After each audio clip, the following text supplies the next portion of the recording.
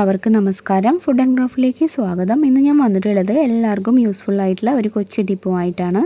അപ്പോൾ പലരും എന്നോട് ചോദിക്കുന്ന ഒരു കാര്യമാണ് റോസാ ചെടിയുടെ ഇലകളൊക്കെ നല്ല ആരോഗ്യത്തോടെ ഇരിക്കാനും അതുപോലെ തന്നെ ഇലകളൊക്കെ മഞ്ഞ കളറായിട്ട് കൊഴിഞ്ഞു വീഴുന്നത് തടയാനൊക്കെ ഹെൽപ്ഫുൾ ആയിട്ടുള്ള ടിപ്പ് പറഞ്ഞു തരാനായിട്ട്. അപ്പോൾ അത് വീഡിയോ ആയിട്ട് ചെയ്യുകയാണെങ്കിൽ എല്ലാവർക്കും യൂസ്ഫുൾ ആവുമല്ലോ, അതുകൊണ്ടാണ് ഇന്നത്തെ ഈ വീഡിയോ ചെയ്യുന്നത്. അപ്പോൾ ഇത് എല്ലാവരും ഫുള്ളായിട്ട് തന്നെ കാണാം, എന്നിട്ട് അഭിപ്രായമൊക്കെ പറയാം കേട്ടോ. അപ്പോൾ നമുക്ക് ഇന്നത്തെ വീഡിയോയിലേക്ക് കടക്കാം. ഇതിന് വേണ്ടിയിട്ട് ഞാനിപ്പോൾ ഇവിടെ എടുത്തിട്ടുള്ളത് ബീട്രൂട്ടിൻ്റെ തൊലിയാണ്. അപ്പോൾ നമ്മൾ വീട്ടിൽ ബീട്രൂട്ട് തോരനൊക്കെ വെക്കാൻ വേണ്ടി എടുക്കുമ്പോൾ അതിൻ്റെ തൊലിയൊന്ന് മാറ്റി വയ്ക്കുക. ബീട്രൂട്ടിൻ്റെ തൊലിയിൽ ധാരാളം വിറ്റാമിൻസും അതുപോലെ തന്നെ അയൺ, പൊട്ടാസ്യം ഒക്കെ അടങ്ങിയിട്ടുള്ളതാണ്. പിന്നെ നമുക്ക് വേണ്ടത് ഇതുപോലെ ഒരു ചെറുനാരങ്ങയുടെ തൊലിയിൽ നമ്മൾ പിഴിഞ്ഞെടുത്തിട്ട് വരുന്ന ആ ഒരു വേസ്റ്റ് ആയിട്ടുള്ള തൊലി. പിന്നെ വേണ്ടത് ഇതുപോലെ കുറച്ച് തുരുമ്പൊക്കെ വന്നിട്ടുള്ള ആണിയില്ലേ, അതിൽ ധാരാളം അയൺ കണ്ടൻറ്റ് ഉള്ളതാണ്. അപ്പോൾ ഇത്രയും സംഭവങ്ങളാണ് നമുക്ക് വേണ്ടത്. ഇതിലേക്ക് നമ്മൾ 1 ലിറ്റർ വെള്ളം ഒഴിച്ച് വയ്ക്കുക കേട്ടോ. ഈ ഒരു അളവിനാവുമ്പോൾ 1 ലിറ്റർ വെള്ളം മതി. എന്നിട്ട് നമ്മൾ നന്നായിട്ട് ഈ ഒരു തൊലിയൊക്കെ ഒന്ന് പിഴിഞ്ഞിട്ട് കൊടുക്കുക കൈ വെച്ചിട്ട്. അതിൽ കുറച്ചൊക്കെ ഉണ്ടാവുമല്ലോ നീര്, അപ്പോൾ അത് കറക്റ്റായിട്ട് ഇതിലേക്ക് വരാൻ വേണ്ടിയിട്ട് കൈ വെച്ചൊന്ന് പ്രസ് ചെയ്തിട്ട് നന്നായിട്ട് തിരുമ്പി കൊടുക്കുക. അതുപോലെ തന്നെ ബീട്രൂട്ടിൻ്റെ തൊലിയും എല്ലാം ഒന്ന് ചെയ്ത് കൊടുക്കുക.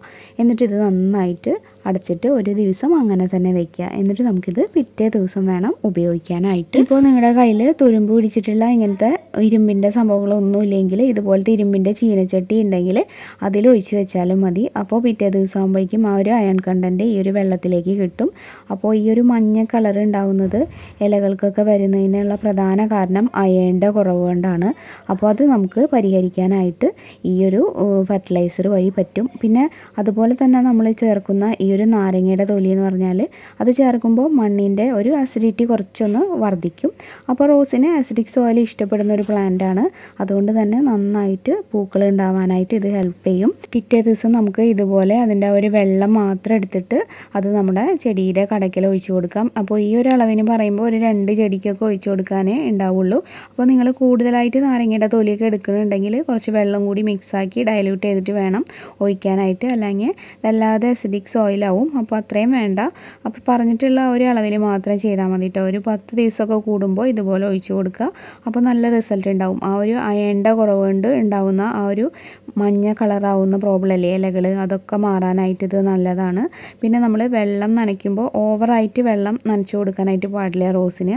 പിന്നെ വെള്ളം വാർന്നു പോകുന്ന മണ്ണും ആയിരിക്കണം. ഒരു ആഴ്ചയിലൊക്കെ, ഒരു ആഴ്ചയിൽ എന്ന് പറഞ്ഞാൽ ഒരു 10 ദിവസമൊക്കെ കൂടുമ്പോഴെങ്കിലും ഒന്ന് മണ്ണൊക്കെ ഇളക്കി കൊടുക്കുന്നത് നല്ലതാണ്. റോസാ ചെടിക്ക് ആവശ്യത്തിനുള്ള വെയിൽ കിട്ടേണ്ടതും പ്രധാനപ്പെട്ടതാണ്. അപ്പോൾ ഇങ്ങനത്തെ കാരണങ്ങൾ കൊണ്ടൊക്കെ നമുക്ക് യെല്ലോ ലീവ്സ് ഉണ്ടാവാറുണ്ട്. ചെയ്യാൻ പറ്റുന്നൊരു കാര്യം എന്ന് പറഞ്ഞാൽ എല്ലുപൊടി നമുക്ക് വളങ്ങളൊക്കെ വാങ്ങുന്ന ഷോപ്പിൽ നിന്ന് വാങ്ങിക്കാനായിട്ട് കിട്ടും. അതിൽ നിന്ന് 1 ടീസ്പൂൺ ഇടയ്ക്ക് വാങ്ങിയിട്ട് ഇട്ട് കൊടുക്കുന്നത് ചെടിയുടെ ആരോഗ്യത്തിന് വളരെ നല്ലൊരു കാര്യമാണ്. അപ്പോൾ അതും എല്ലാവരും ഒന്ന് ട്രൈ ചെയ്ത് നോക്കുക. അപ്പോൾ എല്ലാം നമ്മൾ കറക്റ്റായിട്ട് തന്നെ കെയർ ചെയ്താൽ മാത്രമേ നന്നായിട്ട് പൂക്കളൊക്കെ റോസിൽ ഉണ്ടാവുള്ളൂ. സാധാരണ ചെടികളെ പോലെയല്ല, റോസ് നന്നായിട്ട് കെയർ ആവശ്യമുള്ളൊരു ചെടി തന്നെയാണ്. അപ്പോൾ ഇന്ന് പറഞ്ഞിട്ടുള്ള ഈ ഒരു ടിപ്പും നിങ്ങളെല്ലാവരും ട്രൈ ചെയ്ത് നോക്കുക. ഇത് നമുക്ക് ചെത്തിപ്പൂവൊക്കെ ഇല്ലേ, ചെത്തിപ്പൂവിനൊക്കെ ഇത് വളരെ നല്ലതാണ്. അതുപോലെ തന്നെ ചെമ്പരത്തി, ഇതിനൊക്കെ നമ്മൾ ഇന്ന് തയ്യാറാക്കിയിട്ടുള്ള ഈ ഒരു ഫെർട്ടിലൈസർ വളരെ റിസൾട്ട് ഉള്ളതാണ്. അപ്പോൾ ഇന്നത്തെ വീഡിയോ നിങ്ങൾക്ക് എല്ലാവർക്കും യൂസ്ഫുൾ ആയി എന്ന് വിചാരിക്കുന്നു. എല്ലാവരും ഇതുപോലെ ട്രൈ ചെയ്തിട്ട് റിസൾട്ട് പറയാം കേട്ടോ. അപ്പോൾ വീഡിയോ ഇഷ്ടമായെങ്കിൽ തീർച്ചയായും ഇതിന് താഴെയുള്ള ലൈക്ക് ബട്ടൺ ഒന്ന് പ്രസ് ചെയ്യുക. ഇത് നിങ്ങളുടെ ഫ്രണ്ട്സിനും റിലേറ്റീവ്സിനും ഒക്കെ ഒന്ന് ഷെയർ ചെയ്ത് കൊടുക്കുക. അതുപോലെ പുതുതായിട്ട് ആരെങ്കിലും നമ്മുടെ ചാനൽ ഇപ്പോൾ കാണുന്നുണ്ടെങ്കിൽ ഈ ചാനൽ ഇതുവരെ സബ്സ്ക്രൈബ് ചെയ്തിട്ടില്ലെങ്കിൽ ഒന്ന് സബ്സ്ക്രൈബ് ചെയ്തിട്ട് നമ്മുടെ ഫാമിലിയിൽ ജോയിൻ ചെയ്യുക കേട്ടോ. സബ്സ്ക്രൈബ് ചെയ്യുമ്പോൾ ബെല്ലൈക്കൺ ക്ലിക്ക് ചെയ്യുക. അതിന് നേരെ വരുന്ന ഓൾ എന്നുള്ളൊരു ഓപ്ഷനും എനേബിൾ ആക്കുക. എന്നാലേ കറക്റ്റായിട്ട് നോട്ടിഫിക്കേഷൻസ് ഒക്കെ കിട്ടുള്ളൂ. പിന്നെ നമ്മുടെ പുതിയ ചാനലായിട്ടുള്ള പ്രാർത്ഥനാസ് വേൾഡും എല്ലാവരും ഒന്ന് സപ്പോർട്ട് ചെയ്യണം. ഞാൻ ഇതിനു മുമ്പ് ചെയ്തിട്ടുള്ള റോസ് പ്ലാന്റിൻ്റെ കെയറിനെ കുറിച്ചിട്ടുള്ള വീഡിയോസ് കാണാത്തവരൊക്കെ കണ്ടു നോക്കുക. ഇനിയപ്പോൾ നാളെ മറ്റൊരു നല്ല ഐഡിയ ആയിട്ട് നല്ലൊരു വീഡിയോ ആയിട്ട് വീണ്ടും വരാം. അതുവരെ എല്ലാവർക്കും നന്ദി. താങ്ക്